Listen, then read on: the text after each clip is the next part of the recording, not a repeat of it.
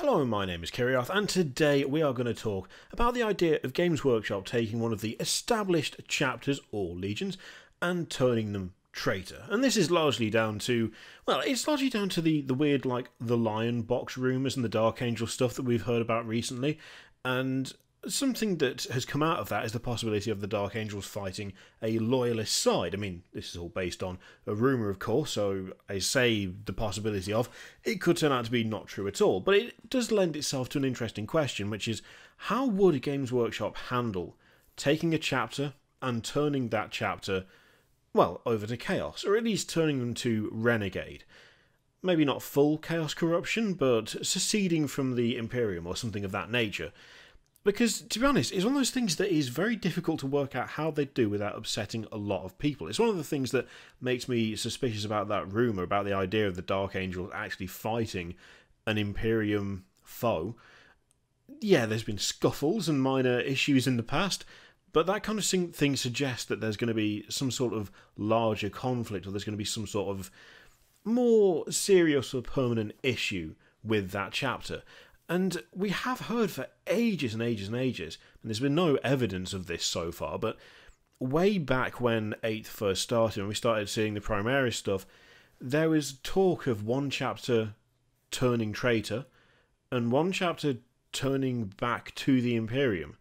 So, you know, someone who'd already fallen coming back into the fold, and someone who's been an established part of the Imperium going away, actually turning their back on the Imperium as a whole. The thing is, with both of those things, there is a major and fairly serious issue with doing that. When it comes to taking a Chaos chapter, or a Chaos Warband, or a Chaos Legion, and having them suddenly become loyalist again, you kind of have to cope with the idea of lots of people who play that chapter or that Legion becoming very unhappy. You are, after all, taking something that they've been playing based on the knowledge that that chapter or Legion is entirely what they thought it was. That they are dedicated to Chaos, that when they started that army, it was on the basis of them wanting a Chaos force and liking that particular group more than any other. And it's the same thing with chapters that people pick up for playing Loyalist. I mean, you don't pick up Imperial Fist because you want a Chaos Warband, because Imperial Fist aren't a Chaos Warband. You pick up Imperial Fist because you want a loyal chapter. And so that's the first hurdle when it comes to talking about this kind of thing. When it comes to actually taking an established chapter or an established warband and going, actually, they are going to do the complete opposite of what you think they do, or the complete opposite of what they have been doing for the entire time. I mean, for all of the jokes and all of the memes about Dark Angels actually being traitor, there is, to be honest, not as much to that in actual background as there are jokes about it. The Dark Angels may have some ridiculously deep and dark secrets, but they are not anti-Imperium. They're not loyalists. They are. They fight for the Imperium.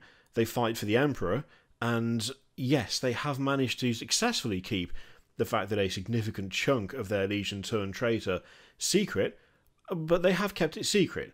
And it's not like they've gone out of their way to join those who have turned traitor, because they could turn traitor if they want to. Instead, they hunt them down and destroy them wherever they possibly can. Sometimes to the detriment of the overall, like, peace and prosperity of whatever they're doing, or ignoring objectives that they shouldn't.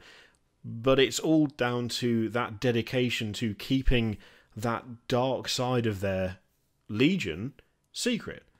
They're not doing it for shits and giggles. It would be a lot easier for them to not have to deal with that.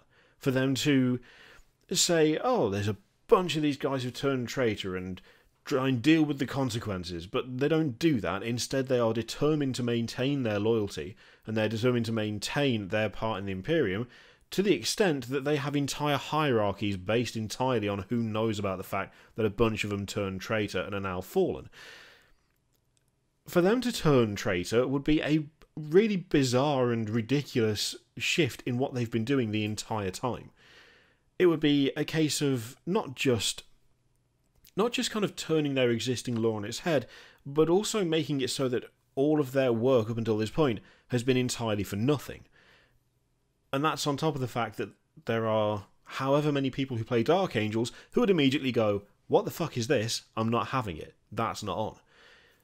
It's a really, it's a tricky thing to do, and it's an interesting thing to think about, because if you go half measure, for instance, say there is a second event where, like, another bunch of Dark Angels turn traitor, another load become fallen, the chapter is divided in two again, half the chapter just takes off, secedes from the Imperium. That would be interesting. It would allow people to keep their loyal Dark Angels if they want to, and those who wanted to split would be able to, because there will be some who would kind of embrace it and just go, oh, that's really cool, I like that, my chapter has actually had some sort of development, they've had a change, they've had a shift, that's cool. But then, does that not feel a little bit trying to please everyone? I mean, if you're going to do this, if you're going to take a chapter, or take a warband, and flip them so that on the opposite side to what they were, do you go all in?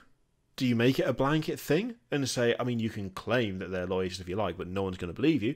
Or do you try and please everyone? Where, there is this huge event that splits whatever group it is in half, and half of them stay where they are, half of them go. You can take your pick as to which you're going for. Would that be as satisfying? Would it be narratively as interesting? I mean, in fairness, it might do. I mean, the idea of an entire chapter just turning traitor overnight when they've had I'm just going to say decades, thousands of years of loyalty, that would be a bit weird, really.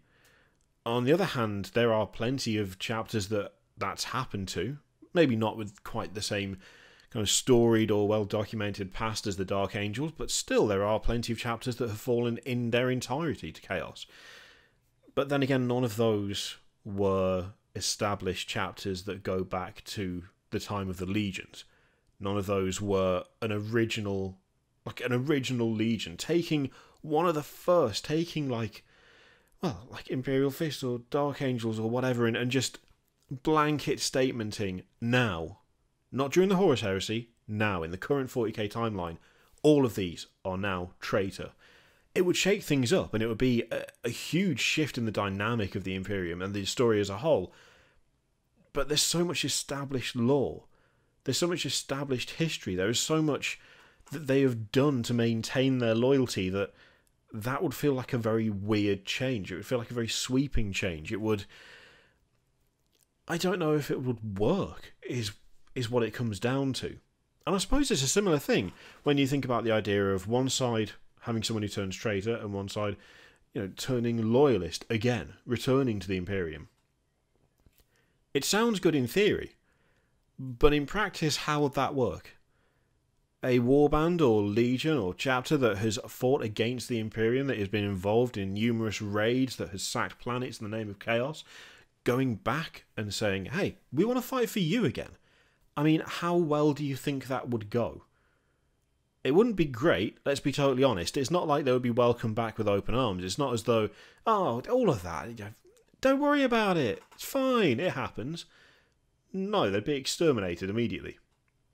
The Inquisition would go straight after them. Any chapter of Space Marines in like a 100 bajillion mile radius would be like, oh no, fuck this, we're going to murder them. Because you can't trust traitors, you can't trust people to just come back. Once you're corrupted by the warp, you are corrupted by the warp. How can you possibly return to the Imperium and claim to serve the Imperium's interest? It sounds good. A legion or a chapter, seeing the light, ditching the Chaos Gods. No, we're all about the Imperium again now. But in practice, again, how do you pull that off? How do you have it so that that actually happens? The Imperium wouldn't allow it. Those in charge would not allow it. There are any number of chapter masters and chapters who would look at that and immediately discount anything that that particular group says because, well, they're servants of chaos. You don't allow them back in. They will be executed if they come peacefully, or they will be exterminated if they decide to resist. Again, it'd be a really fun story element. It'd be a really interesting thing to happen, to actually have, especially if it was one of the original legions actually turning back towards the Emperor. It would be an interesting story. It would be really fun narratively, but how would it work? And those people who play that legion, how would it work for them? Are they playing that group before they turn back? Like maybe playing Dark Angels before they fell, as opposed to what they're doing now if they were to be turned traitor? how would that work in the grand scheme of like the overall story? Would people even be happy about that? I mean, if you were playing Iron Warriors and then suddenly the Iron Warriors, oh, by the way, they're loyalists now, you're not going to sit there and go, oh, great, I was hoping to play a loyalist chapter, that's exactly what I was after. No, you picked them because they were chaos. That's how that works. It's an interesting thing to think about, because it's one of those things that comes up again and again. The idea of one side turning traitor, one side turning loyalist, is something that I've seen bandied about for I don't know how long now, a long, long time. And this like the Lion Dark Angels box has only brought that back up. It's only made me think about that more. And the more I think about it, the more it's a case of how would you implement that?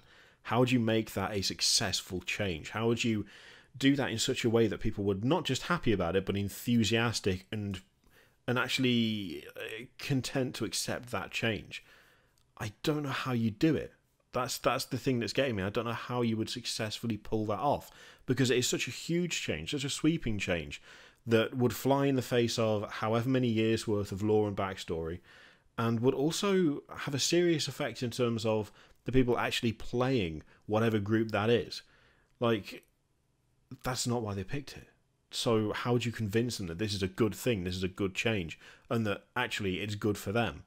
I don't know if you could. But the only way that I can think that would make that work is if it was a like 50-50 thing. If it was a split whereby you still had like a number of loyalists that refused to turn against the Emperor. If you still had a number of traitors that refused to turn back to the Emperor. That the forces were split, either 50-50 or some other, some other percentage whereby people could carry on playing what they wanted to play and still be seen as loyalist or traitor, depending on where they fall in that divide, but still allowing that narrative change to take place. That's the only way I think it could work, but would it be as satisfying?